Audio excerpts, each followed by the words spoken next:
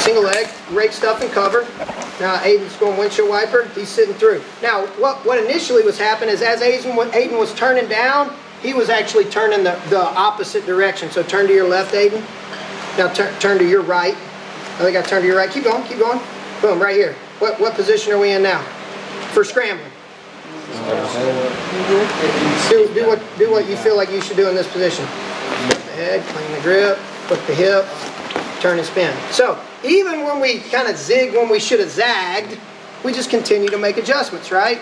And I honestly, like, sometimes I can think through a position and be like, okay, well, if this happens, then we'll go to this scramble position. That's, again, I just saw this like this summer.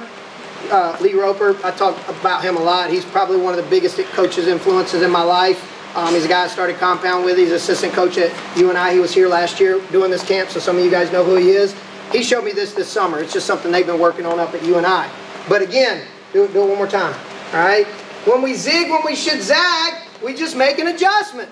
So do it the normal way. So split, sit through, walk, walk, walk. He turns to his left, you turn to your left. Sprawl, sprawl, sprawl, sprawl, sprawl. Wiggle back, get your go behind it. Good. So that was the goal for that one. Now do it again and turn the opposite way. And we're just going to end up in a single leg spin out. We just got to feel the position, read it. He's going to, yep. Stuff the head, clean the grip, turn and spin. Right? So you understand how playing in positions and rolling around and even breaking the rules or going the opposite direction a lot of times helps us understand, hey, this isn't the end of the world if I do go the wrong way, or maybe it's the right way. Okay? Maybe you're so good at your single leg spin out that you turn the opposite direction every single time. Does that make sense to everybody?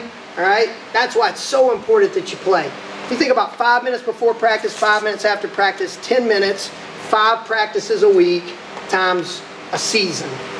If you just wrestled 3-4 months out of the year, how much time is that extra just focusing on one little tiny detail?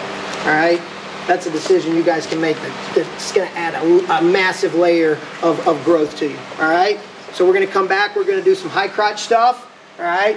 And then we'll probably work on routines a little bit, clean up some stuff, scrap a little bit, and then we'll be done. All right? Grab a quick splash.